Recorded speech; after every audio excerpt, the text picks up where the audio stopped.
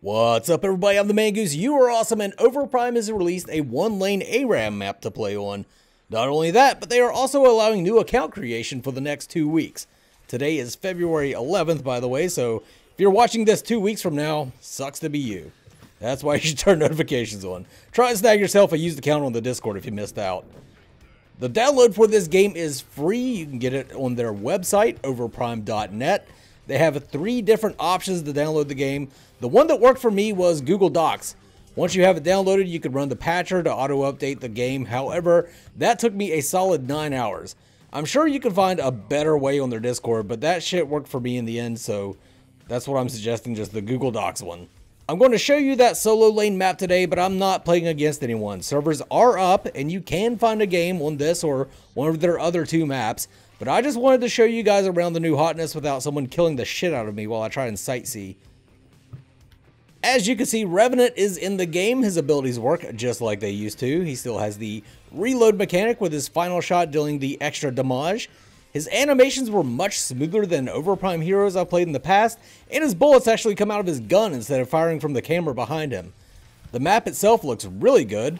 It is a single lane Aram map. There are no jungle minions on the side, but we do have some shadow wells. Remember the shadow wells? Minions spawn and clash in the middle, and you have 2 towers leading to a core. The towers will attack you, however, the core will not. Once you get the towers down, you can go just all in on the core without worrying about it killing you. You start out with 9 card points to spend and enough levels to unlock 3 abilities. Once you're in, though, you're in.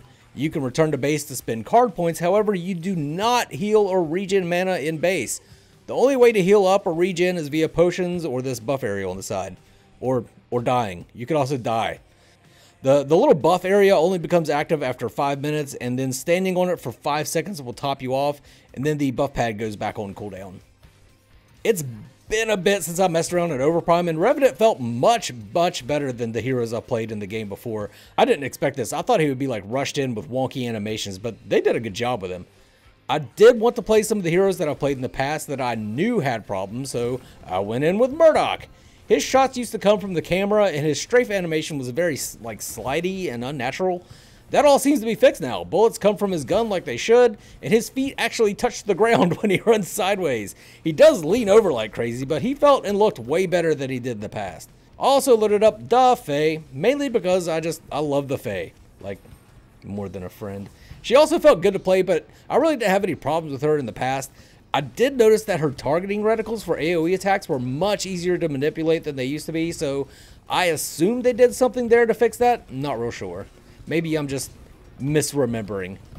All in all, Souleve continues to impress me with the direction they're taking Overprime in. They had a rough go of it at the start, but I know I shit on them a lot, but if you shit on a sick tree long enough, that tree will grow strong and healthy. That's what Overprime has done. They've grown from the shit I laid upon them. They've either caught up or passed the other projects, in my opinion. Steam is still the biggest thing holding them back, though. Having to jump through hoops to play the game kinda sucks, even if the game is free. I know they plan to bring Overprime to Steam, and we should be hearing when pretty soon, but as of this date, I don't know the time frame. The sooner the better. Anyway, I'm going to wrap this up. I'm still working on the complete Paragon 2 history, but it's been slow going due to real life work and my commitment to enter the ether, so I forgot about a lot of the shit that happened, to be honest. There's a lot that goes into this. Be on the lookout for the Steam announce for Overprime, but for now, this is the Mangoose signing off. You guys have a good one.